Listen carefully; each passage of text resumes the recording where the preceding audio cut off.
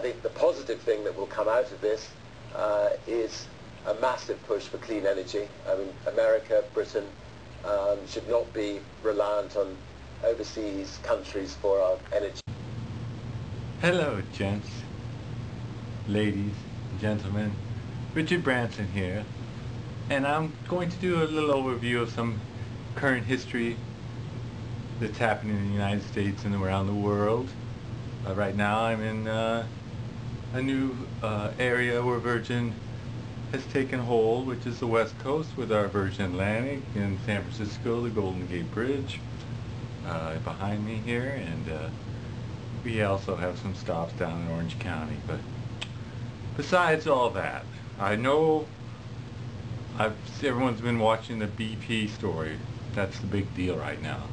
I mentioned months ago I did a lecture on, I got you, I'm not really Richard Branson, I'm BuBu Branson. BuBu Branson's just, Richard Branson's half-brother, lives in the United States, but I still have opinions of my own.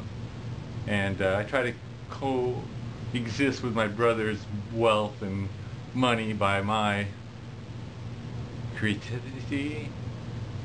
But let's talk more about what's going on. I have to help solve things because I'm BuBu Branson. BuBu Branson says, what is BP thinking?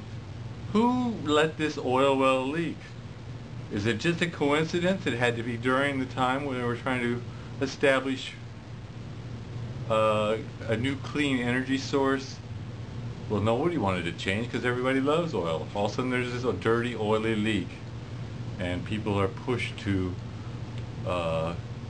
stop the oil. We use 80% of the oil we import from the Middle East and other places outside of the United States, but we're the largest consumer in the world of it. So it won't happen in a day, a week, a month, a year. It's like a 5-10 year transition plan. They can't let the thing leak for 10 years.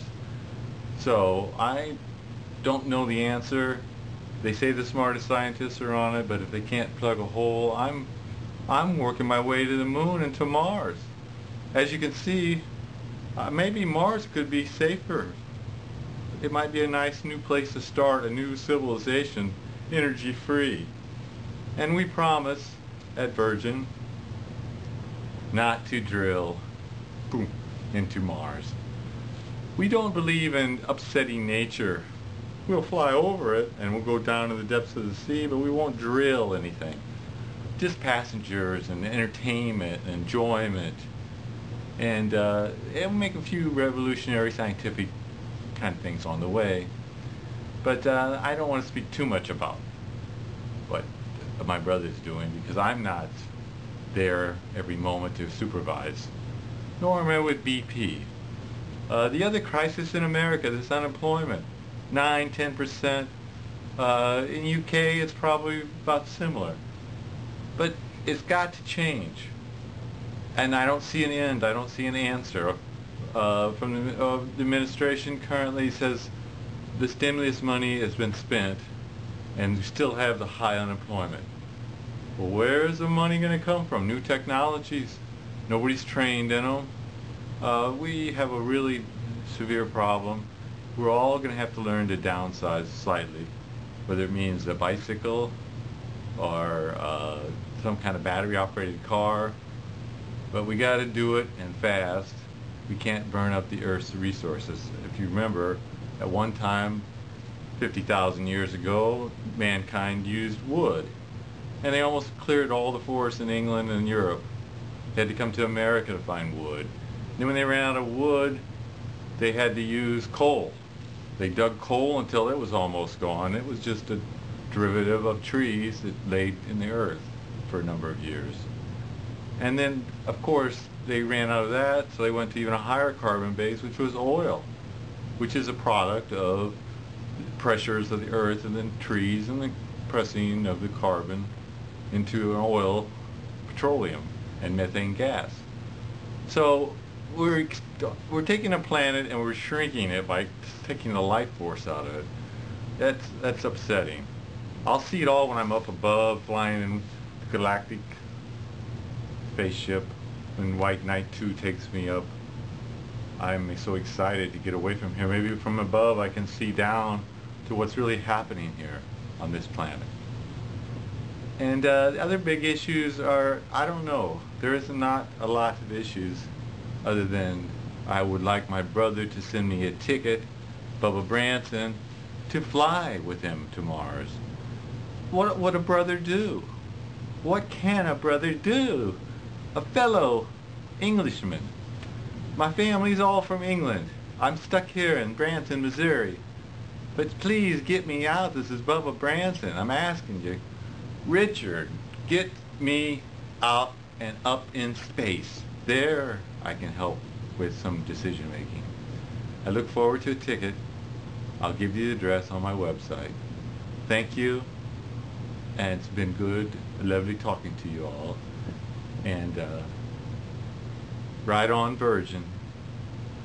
And about this thing with the planes and stopping and getting held over 4 hours with no water for the passengers and no air conditioning. That's not Virgin's fault, my brother says. That's customs, the U.S. Customs. They need to learn to be flexible when emergency landings, international flights land, that they have to respond in a certain given time, just out of human dignity, if nothing else. You can't sit with no water and no air conditioning in the summertime 4 hours. It's just ridiculous. So hopefully they'll address that issue.